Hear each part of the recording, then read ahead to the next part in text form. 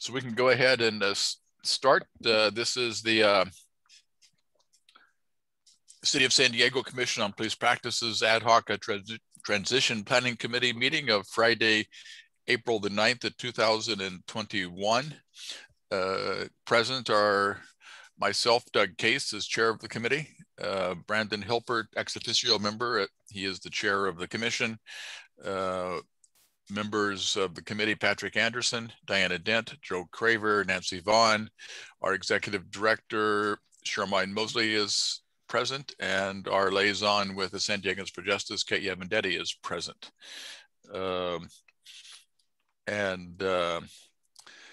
We need to select a note taker for this week. I'm happy to do it, except that I have to leave at about 1. Hopefully we'll be done by 1. Okay, then I'm happy to do it. And is there any public comment? No public comment received, thank you.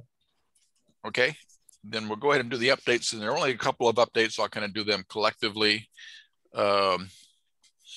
We should be getting the draft of the proposed city budget next week, I think on Monday. Is that right, Charmaine? I know it's next week sometime. Next week sometime. I'm not exactly sure if it's going to be Monday or next Wednesday. Okay, and so we will send that out to the committee.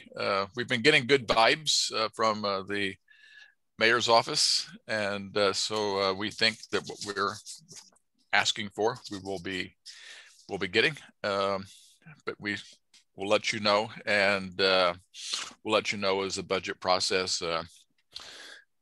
continues. Just as a reminder,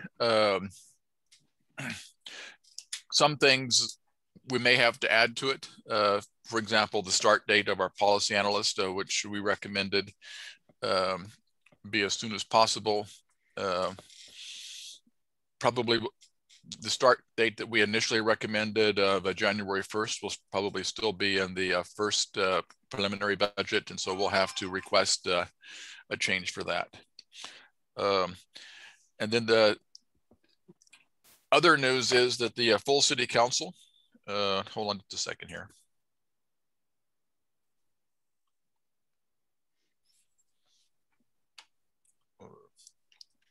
April Sorry about that. Yeah, it's going to be April the 26th. And so the items that were presented and approved by the PSNLN committee at their March meeting will be adopted then. And so that'll include the creation of the department, the appointment of the interim executive director, and the approval of the interim standard operating procedures. So all 3 of those have to be approved, and the creation of the department is an ordinance, and so it'll have to go through a second reading, and then it goes into effect 30 days thereafter. So it'll be almost the beginning of the new fiscal year before that happens, but it's moving forward. And I don't think there's any other updates, unless Brandon or Charmaine, you can think of anything. No other updates. I was gonna say, I think that's it. So, okay. And then what I wanted to focus on today was the draft document that I sent out. Joan Dawson had requested over a month ago that information on what we envision for investigations, and we're going to be giving her a fairly complete answer to that question, probably more than she was anticipating. And as we discussed last week, I think it would be helpful to break it down by things that need to go into the ordinance that she's writing, things that will need to go into the standard operating procedures, which will need to also be approved by the city council, and both of those will likely need to go through a meet and confer. Those things that will need to be in an MOU with the POA, and those things that the commission itself can do by creating its own standing rules, other documents. And so that basically is what I would like to go over today. Keeping in mind that the purpose of that is to answer the question that was asked by Joan of what do we envision an investigation including. Charmaine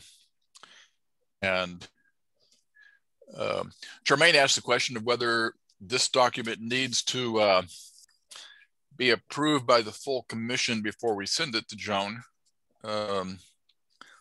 And that's a good question, because we, all committees make recommendations to the full commission. On the other hand, we have been, making some decisions as we go along, like with regard to the budget and so forth. We've been communicating back and forth. My initial thought, and other people can chime in, was it probably would be wise as a matter of protocol to get this committee's recommendations blessed by the full commission. But I also think it would be helpful to go ahead and share the draft with Joan. My concern is that Joan is going to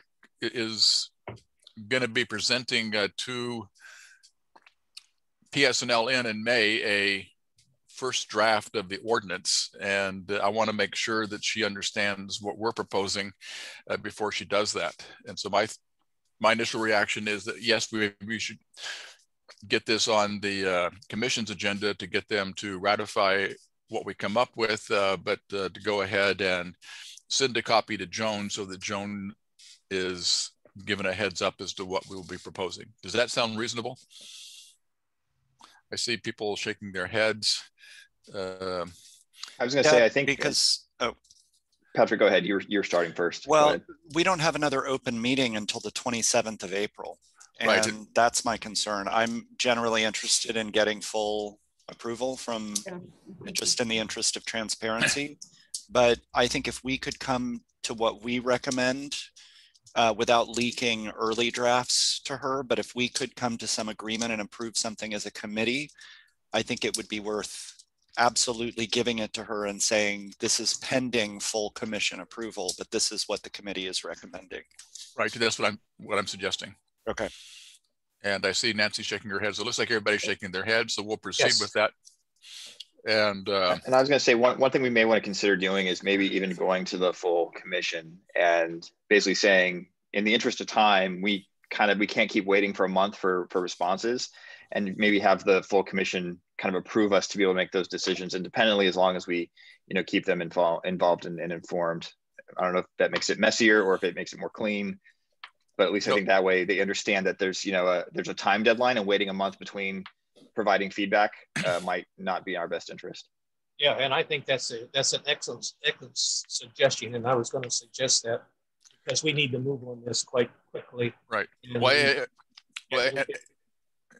Sorry, Joe. Yeah, we basically don't want to lose any time, because time is important to us. And I'm sure that I can't speak for the commission, but I'm sure that they will approve that. Yeah. And there are things coming up where we're going to have to act quickly. Like with regard to the budget and so forth. That's a good idea, just to give us that authorization. So I have a question.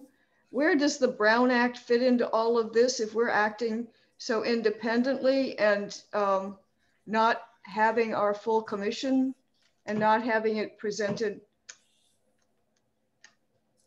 Well, I'm not sure that it's a Brown Act. I mean, the Brown Act is an Open Meetings Act. And so these actually the ad hoc committee meetings don't have to be open, but sharing a draft of a document that would be included with the notice of a meeting anyway. So there's no Brown Act violation with sharing a draft of a document. I'm not sure that's what I'm asking. Clarify what you are asking. I think she's asking about the proposal to ask the commission to give us authority to act, because if the commission delegates authority to us where we're making decisions on behalf of the commission, then we're into Brown Act territory because we're acting on behalf of a city commission. Okay. And Is so, that your, yeah, is that your question, Nancy? That's certainly one of the thoughts I had, yes. Okay, and that is a question. Maybe we can ask our independent counsel about that. So Patrick, in your notes, if you can make a note that one of our to-do items is to follow up with our independent counsel to see if there's any Brown Act or other issues with regard to delegating authority to a committee, especially an ad hoc committee. Okay, any other preliminary thoughts? Okay,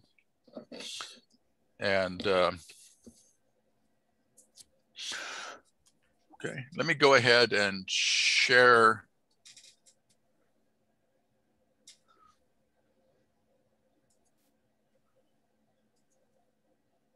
my screen. Did I successfully do that? Yes. Yes. Okay, and I know Patrick said that he had several items. I'm trying to think of whether it would be good to get the suggestions. Why don't we do this? Why don't we do it section by section? And I'll keep an eye on the clock. And if we're coming up against the hour, I'll give Patrick a chance to add any additional items before he has to sign off. Okay. And why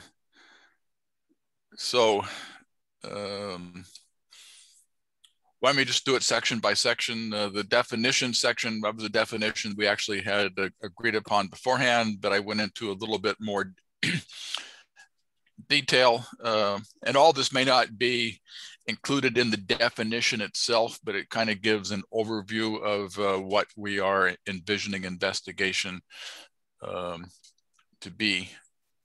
And then, you know, Joan can decide how that fits into the ordinance. But in terms of the scope of an investigation and definition of investigation, any thoughts on that section? I have a small one. This comes out of the community roundtables. So about a little more than, well, about halfway down the first paragraph, you have a parenthetical next to experts that includes medical experts, use of force experts. And so I just asked a question, would it be worth inserting a couple other examples, given that the community at various aspects of the commission's work, the community wanted community-based experts to be involved. So you've got medical experts, but what about including mental health experts, addiction experts, experts on the unhoused community or experiences of homelessness? Those were the three called out by community members. And I wondered if we might just, instead of listing a whole bunch of different potential experts, if we might not just say it's that a part of these investigations may involve gathering input from various community experts or something like that as questions arise. Obviously, that would require redacted, you know, very carefully circumscribed information about the complaint. But well, give me an example of what you mean by that. So you've got medical experts here, but a lot of the, okay, we're not allowed to talk about specific cases. So speaking very generally, we see a lot of complaints that come from contacts involving mental health concerns, people with addiction concerns, and the unhoused community. In community roundtables, the feedback we've gotten is that we should be calling on mental health experts, addiction treatment experts, harm reduction, and so on, and people who work with the unhoused community to help us think about what's going on in these encounters. So this would be an opportunity to name or at least create some kind of heading for involving those kinds of folks. Okay, well, I think addiction experts would be included under mental health experts. No, those are very separate domains. I disagree. Addiction is part of mental health. Yes, but in terms of the professional groups, there are very different, professionally speaking, there are people who identify as harm reduction, treatment, and so on, but who wouldn't identify as mental health experts.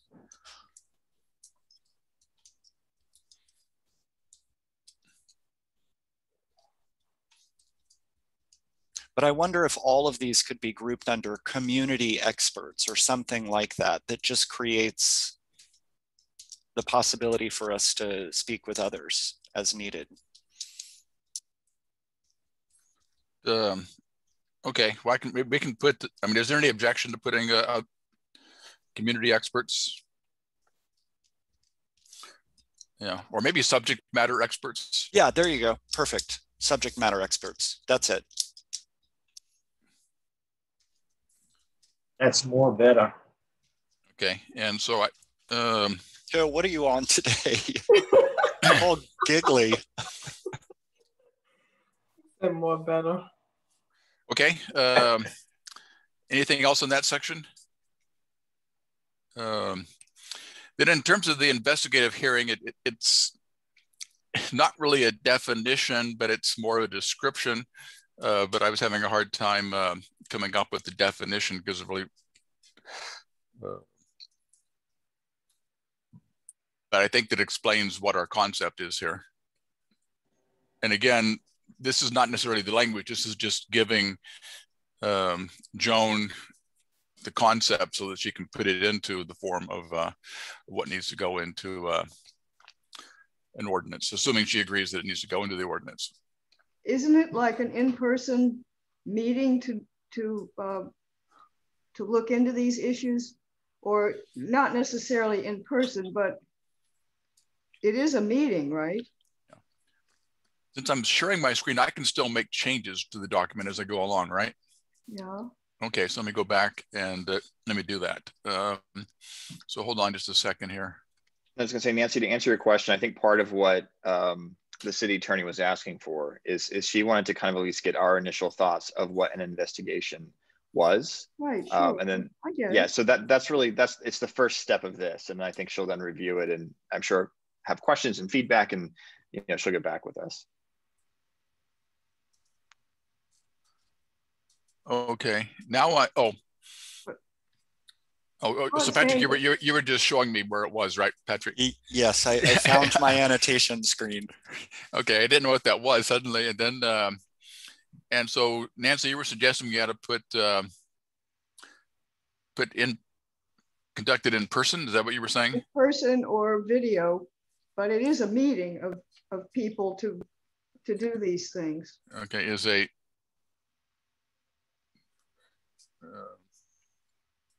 an in-person, is a meeting. Yes. Okay, conducted by the panel of commission members. Okay.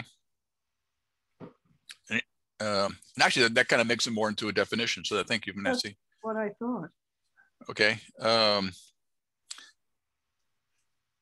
Okay, and then the items to be included in the ordinance, and these are the things that become part of the law and can only be changed by going through the cumbersome process of amending the ordinance. But it ought to include only those things that are essential, but also those things that are really important. And so the first item I have here is making sure that we receive in a timely manner. And then in other documents, we can talk about what we can define timely manner, but all those things that are necessary for us to do all of our jobs. And so this isn't necessarily related just to the investigation. It's also related to policy recommendations,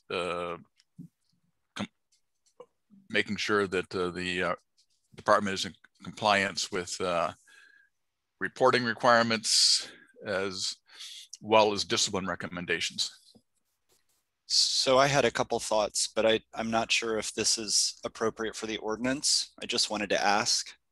The first thing is, should we specifically name the IA investigation reports here to make sure the ordinance requires IA to give us a copy, even for OIS and ICD cases where we're required to do an independent investigation?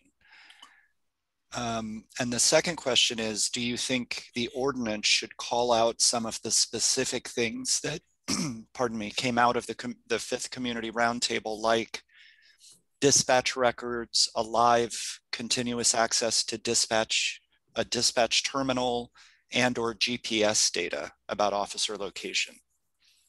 Yeah, none of those would go into an ordinance. They probably would go into the MOU. Okay. And so when we get to that, we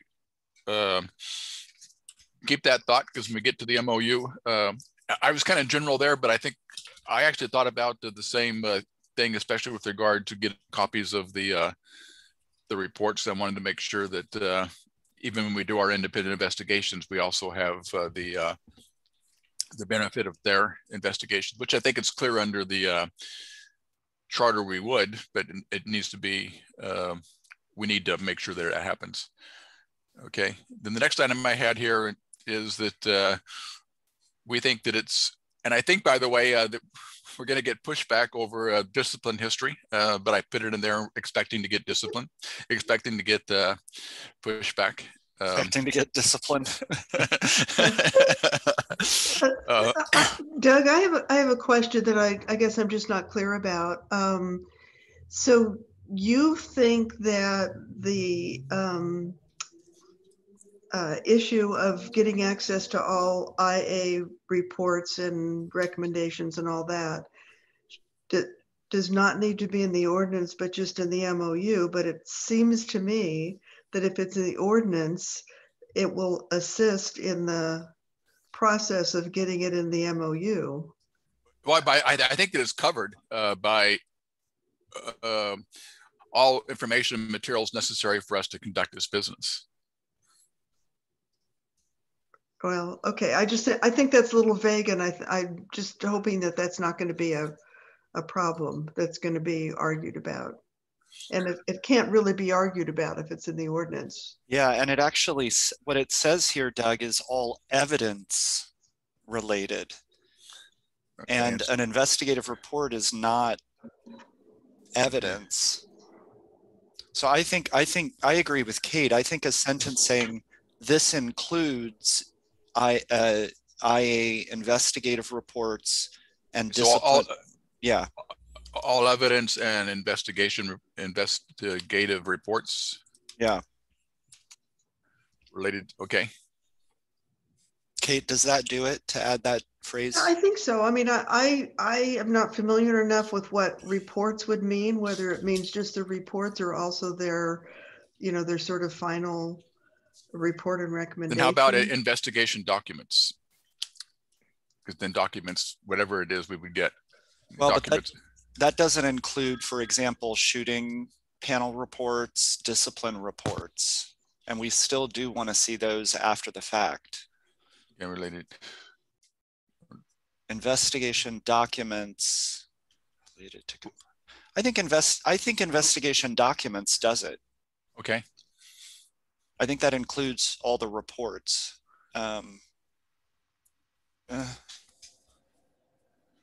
I just wonder if that's going to be a sticking point in the MOU, a kind of bargaining chip. And yeah, well, again, we can. We're just kind of giving her feedback. We can look at what language she comes up with, and then we can respond to that. And the next item is the authority to compel officers to attend both hearings as well as interviews by investigators and be responsive. I think that's the correct legal term, right, Kate? To questions for interviews.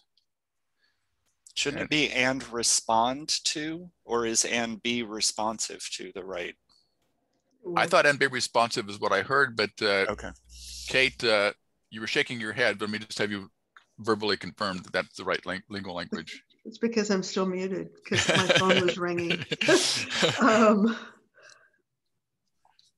I'm not sure that it really matters. I prefer be responsive to questions rather than respond to questions, because you can respond by just saying, forget it. Screw you. I mean,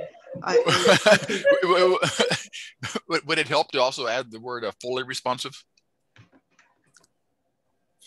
Or is that redundant? To attend and be fully responsive to questions. That sounds better to me. I'm very familiar with people saying, well, I responded to your question by saying I'm not going to answer. And so I just know that the word responsive to questions is a term I keep hearing over and over again in the George Floyd trial. Maybe, maybe fully responsive in good faith or something like that. Because I think theoretically someone could respond, but they could respond to the answer with purple, something that doesn't even answer the question really, but they've responded theoretically. I mean, I think we're trying to think of how can we make this as bulletproof as possible, so there's no wiggle or very little wiggle room. Right. Well, and again, we're going to rely on the attorney to do this for us, and so I think that kind of communicates what our. I think when I talked to John up at the Oakland office. The language he used was, he focused on the shall. And, the phrase that came after that was shall attend and respond or be responsive to. So I think this is right. It's the shall that he focused on. Okay. And I think compel is the same as shall. I did have a question thinking about that issue that John raised about the second interview and what happens if officers are called for any kind of second interview, they get access to the full file before responding. So I wondered if this might not be a place, and I have no idea, but it seems like we might need ordinance strength behind making sure that these are simultaneous interviews, or somehow saying CPP must be involved in the first interview with a subject officer, the first administrative interview with a subject officer, something like that, to make sure that we don't, they could say, sure, we'll write this in, but you always go after IA, and that disadvantages us. Yeah, I'm not quite sure how to add. I hear the point that you're saying. Let's hold that thought because I'm not sure how to add it in. But I was going to say, also, that actually would hurt internal affairs as well. So I don't think they'd want to do that, because that would mean that if IA interviewed them first and then we were to do it second, IA would still have to hand over all of their documents, which they would not want to do. So I get your point and I agree, but I don't think they would force that, because that actually puts them at a disadvantage, because they have to release everything they found during their investigation, which they probably don't want to do by having that second interview. I believe you, and I hope that that's true. The reason I'm hesitant is that this featured very prominently in John's advice to us. Yeah. And so I wonder if that doesn't suggest a history of a conflict around this very question. It's stuck with me since that conversation. But aren't we also saying in the prior paragraph that the commission has access, the police department has to turn over all of their investigative records and documents? Yeah, but this isn't about that. It's about the POBAR requirements, the first or second interview question. It's what the officer gets. Plus, it's, Kate, that previous bullet point is that they have to turn over their files to us. Right. Whereas if we do the second interview, what Brandon's saying is IA would have to turn over their files to the officer before the case is closed. I think that's the point Brandon was making. Yeah, exactly. Okay. And the next one, I'm not positive it should be in the ordinance, but I think that it's important enough that we should put it in the ordinance.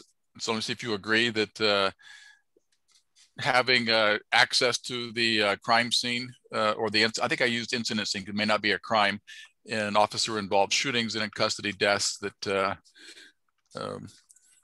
that's more of a procedural issue, which but I think it's significant enough that it should be in the ordinance. Do people agree? Yeah, I agree. I mean, it's not the kind of thing I think you would normally put in an ordinance, but on the other hand, I think it's significant enough that, well, they can always tell us no, but I think it's better to, in the process for issuing subpoenas and what happens if they don't respond and provide false testimony. If we're going to conduct investigatory hearings, then we need to put into the ordinance that we have the ability to conduct those hearings. The standard of proof required for sustained findings, which is preponderance of the evidence, which means more likely than not, in layman's terms, correct, Kate? Yeah, we say generally 50.1%. As opposed to beyond a reasonable doubt. Right. So there's basically three different standards. There's a preponderance of the evidence. There is beyond a reasonable doubt, and there's also clear and convincing, which is a higher standard. And I know some use a clear and convincing for the standard in there, and I don't think we should be using that. We should use a more likely than not. And then requiring that the chief of police respond to investigation findings. So I'm not sure it does any good to have us make a finding that we find that the officer is responsible unless the chief of police is required to do something with our findings. Otherwise, it's just an exercise in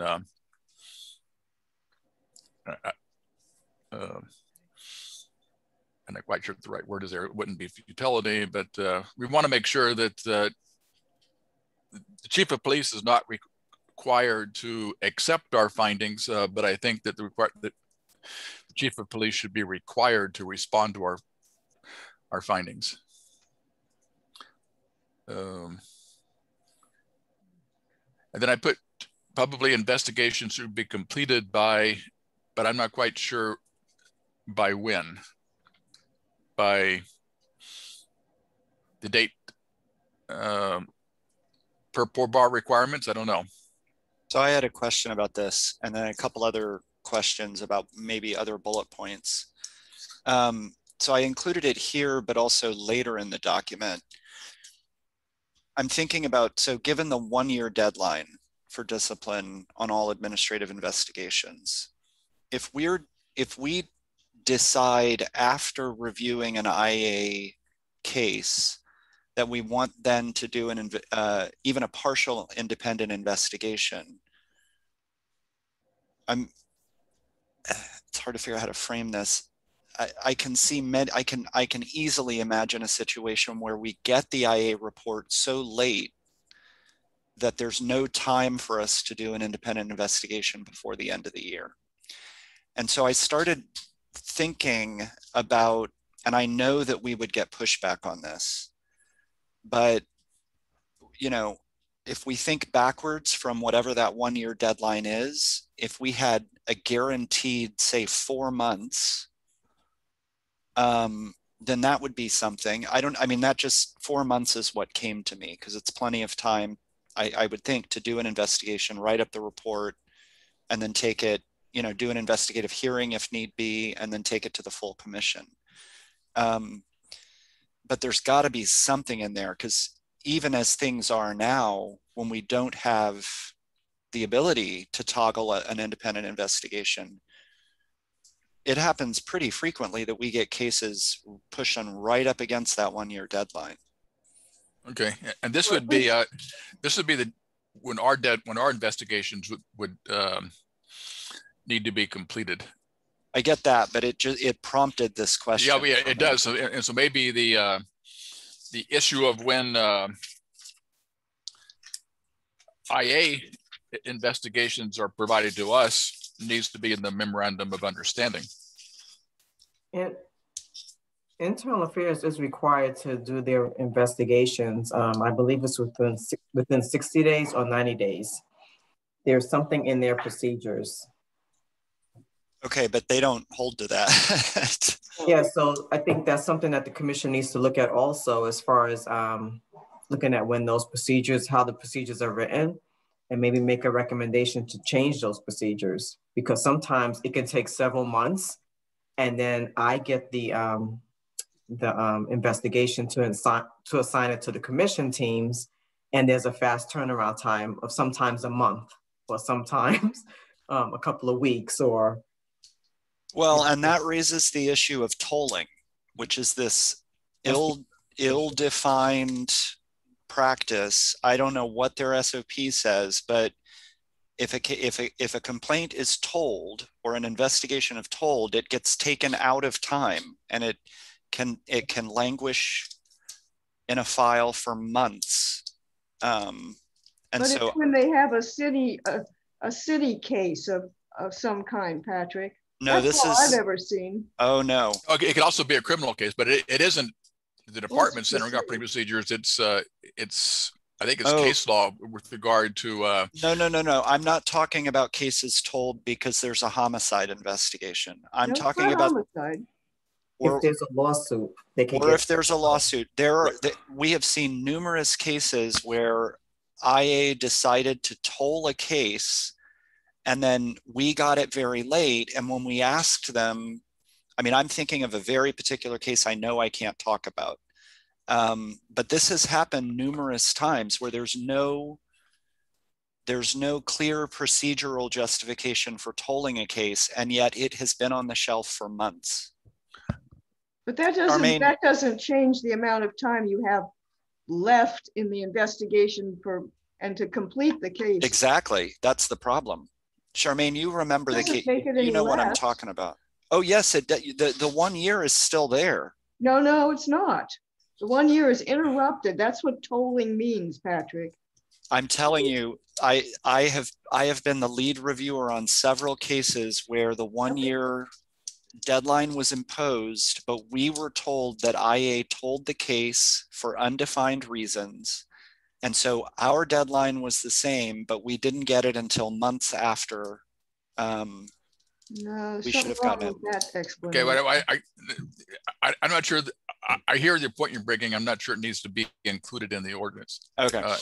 And I'm wondering that in hearing this discussion, that maybe we ought to just take out this bullet item, because, and one reason is that, of course, the POA is maintaining that an investigation is the same thing as a sustained finding. In other words, you can't continue to investigate or can't continue to make recommendations beyond the year. And so, so if, for example, we got a case that was completed right up against the year, and when the commission got it, we said, hey, wait a second, there's some things here that aren't right. We want to do our own investigation. If we put a deadline in the ordinance, we may be tying our own hands in terms of being able to do an investigation, even though the deadline for discipline has expired. Yeah, that's exactly what I was going to say. I don't think that you should put a restriction on your ability to continue to investigate, even if the 1 year for discipline is run. I mean, that's what happened with Clerban, those 22 death cases. Okay, well, I just took it out. They thought they couldn't proceed because the 1 year statute had run, and I think that's a misunderstanding of the commission's ability. Okay, I think so. Taking it out of the ordinance probably makes sense, and then that kind of solves the issues. But we still want to include in our MOU some agreements as to when we're going to get cases that we're going to be reviewing. Okay, anything, Patrick, you said yes, other items you thought should be in the ordinance itself?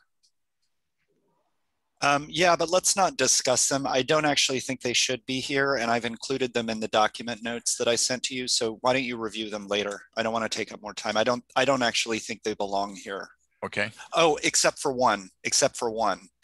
And it's one that we started developing last year, And I do think it should go in the ordinance. It is for and it's for investigative hearings, but it is that complainants shall be afforded the same rights afforded to officers by POBAR laws.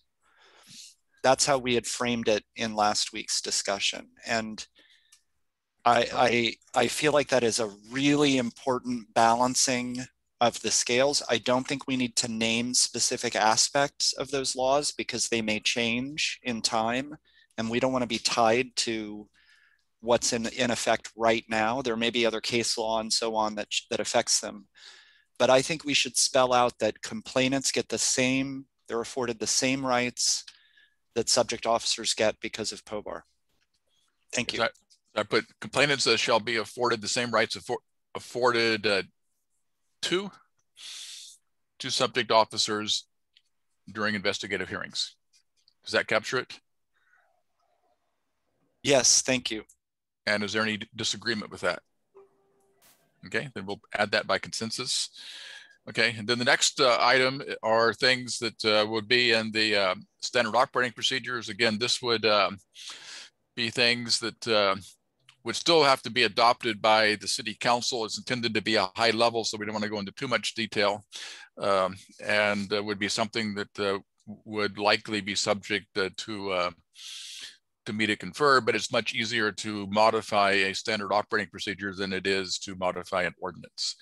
So the first thing I put here was mediation procedures.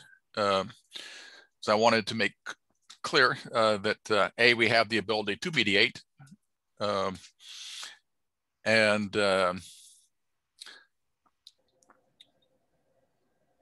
I put it very general here, saying that the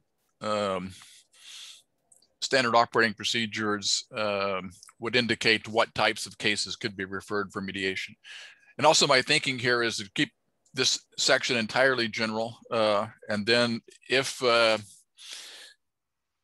and offer to the city attorney's office a willingness on our part to help draft the standard operating procedures, because to the degree at which we take the lead, the more likely it's going to be something that is to our liking. The second one was the process for determining when we're going to investigate, and I put here that this could be anywhere in the process. It could be at the beginning of the process, in the middle of the process, or at the end of the process. And then the procedures are what happens after we have an investigation report.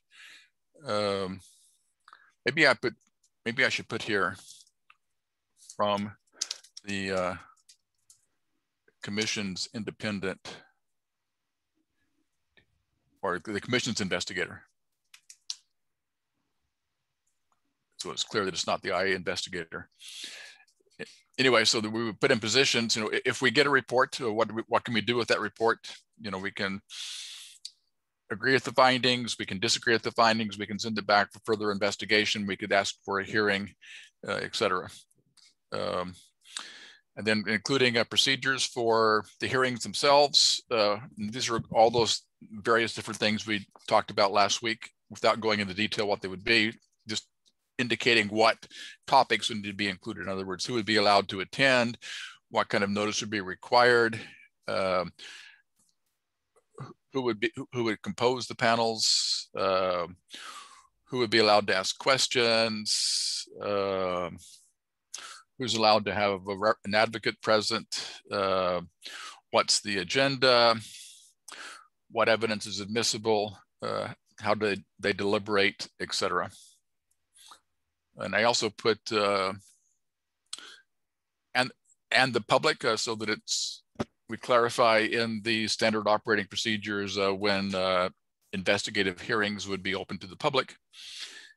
And then I put here procedures for reviewing shooting review board reports, which may not fall, well, actually, I guess they do, because we're going to be doing our own investigations of officer-involved shootings, but I want to make sure that somewhere in the document we specify that the commission will be reviewing shooting review board reports. Because currently there's nothing in the, well, there was nothing in the charter for the CRB that gave us the authority to review shooting review board reports. We just made the argument that we should be doing it, and the department agreed, but we ought to have it in the governing documents. Okay. Then the items to be included in the MOU. The most important one, maybe not the most important, but an important one is the schedule of the evidence and files that we need from the police department, and similar to the MOU that the San Francisco Police Department has. An agreement that Internal Affairs will not close the case until we have the opportunity of reviewing it.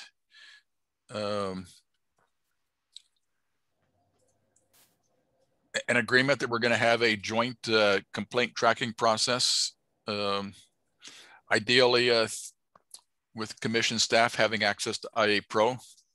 We'll see what they say. And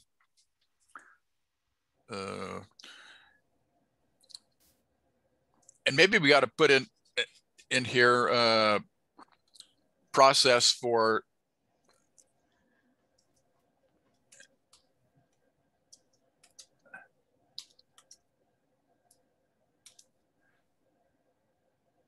process and timeline, so that even if we don't have a joint tracking process, that there is a deadline when complaints they receive are transmitted to us. And then conducting a joint interviews with IA and commission investigator of cases. I put that in both the ordinance and here. We talked about that last week. We thought that it was important to include in the ordinance itself, but also to have there. I thought the training items would be good to include. And then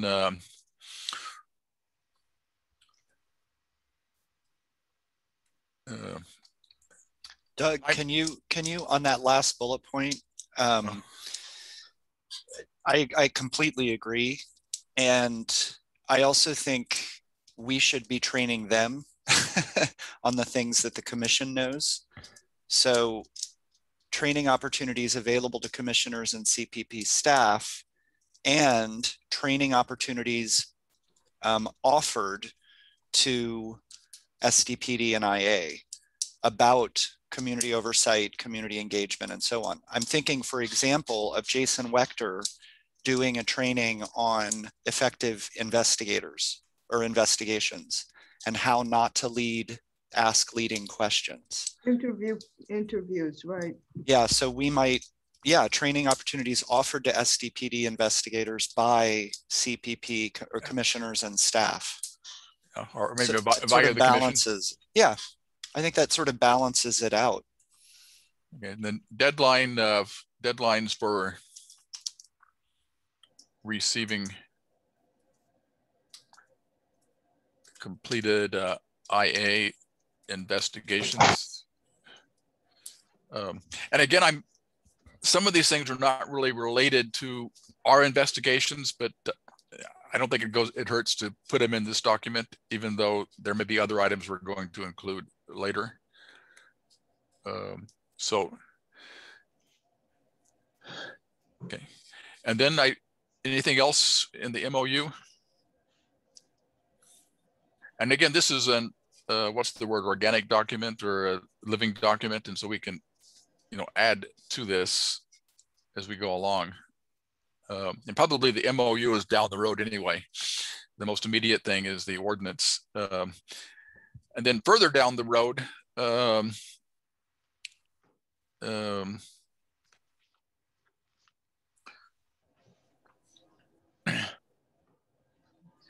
the procedures of the commission. And I say further down the road because I think to a large degree we want to try to identify these things, but to wait for the permanent commission to be appointed before we actually, and let them do the drafting of that, if that makes sense. But I want to put in the document here somewhere, and I know that it's going to cause some consternation within the department, but make it clear that the commission does its own background checks for our staff positions. And so we're not going to have the department deciding, conducting the background staffs for our staff. That the commission. So I have a question about that. Does that just means paid staff, or does that also mean commissioners? Well, this item is for staff, but I think I would add and commissioners. yeah, and actually it makes sense to add commissioners. Okay.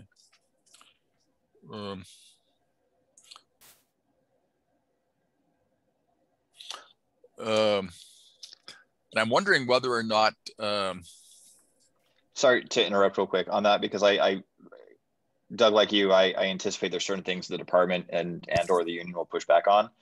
I'm wondering if we might need to clarify that a little bit, because I could see them saying, well, if you guys are basically doing your own background check of yourselves, how effective is that going to be? Do we need to maybe say that it'll be a background check by, you know, some law enforcement agency? I mean, I know way back in the day, I know at least when I was applying to be on the CRB, I think they said it was an FBI background check.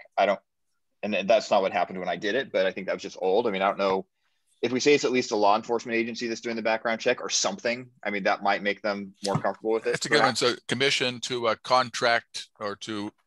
Yeah, why don't you say just to contract its to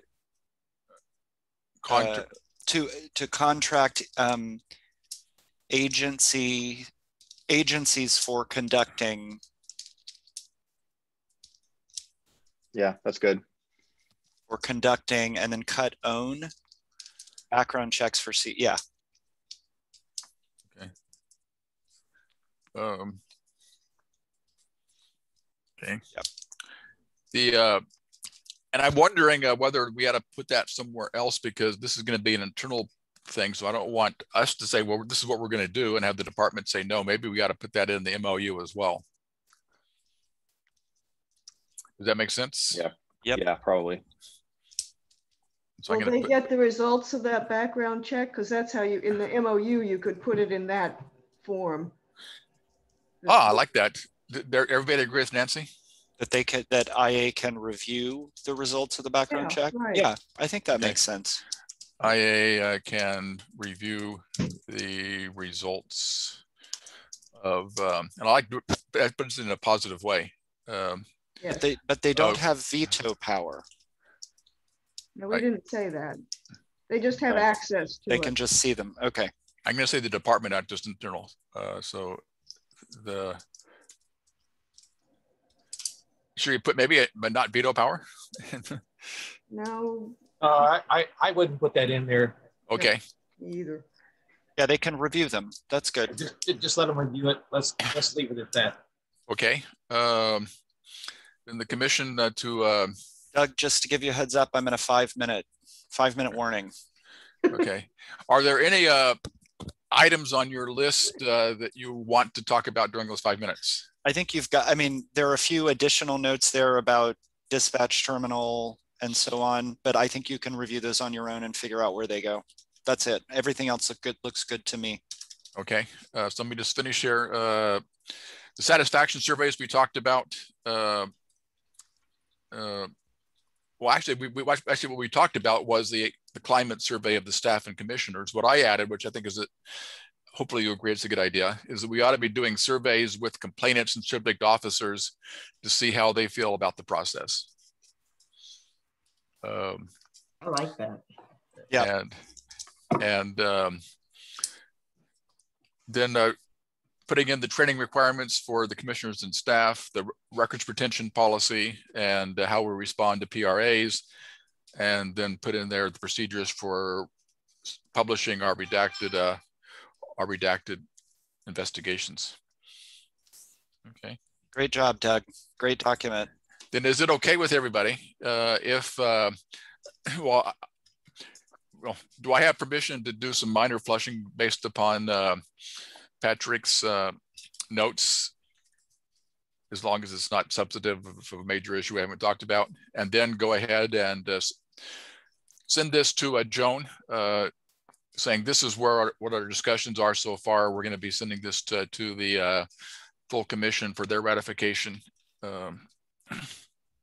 and making it clear that this is only a partial list that deals primarily with the investigation issues, and that we will have further recommendations on discipline issues, policy recommendations, etc. Is there any objection to doing that? No. Okay, then we have 3 minutes left. And so the final item on our agenda is any other, well, the date of our next meeting, which I assume will continue to meet on Fridays at noon. And then the last item is any other items and or concerns. Can I just make a comment? Sure. I just want everyone to know and commend Patrick on the great work that he did in the Mid-City Can Youth Council event that happened this week. And he was very articulate, of course, as always, but also very appreciative of the involvement of youth and the Youth Council. And I don't know if other people were able to see that, but I just want to commend him on that. Thank you, Kate. I got to tell you, they're amazing, those youth. I mean, I knew that, but to see them in action, they put together a fantastic little discussion. I was moved to tears at certain points when they were introducing themselves, the youth. I'm getting a little emotional now thinking about it. I was very, very moved and impressed by what they did. So thank you, Kate. Okay. And then also I was going to include in the cover email to Joan that we would like for the ordinance to clarify who's responsible for providing defense of the commission if we were to get sued. That we don't think it should be the city attorney's office. We think it should be outside counsel that we select. Joan did send us, I mean, the city is responsible for providing us, not only indemnifying us, but also providing us a defense, that they are required by law to do that. But it doesn't say who's going to provide that defense. And I think that we should include in the ordinance that if we are to be sued, that we would be defended by outside counsel that we select. But paid for by the city? Yeah, paid for by the city, yes. Paid for by the city, but we select. Right. And they may want to have joint approval on that. And if they come back with that, we can talk about that. If I were the city attorney, if they're going to be paying for it, they probably want to sign off on it. But anyway, I'm not going to put that in my suggestion. Okay, anything else? Then it is exactly, according to my computer, 1 o'clock, and we will adjourn on time. Thank you very much, and have a great weekend. Thank you, Doug. I'm going to send the minutes right now to everybody. Great, thank you. You bet. Bye-bye. Bye.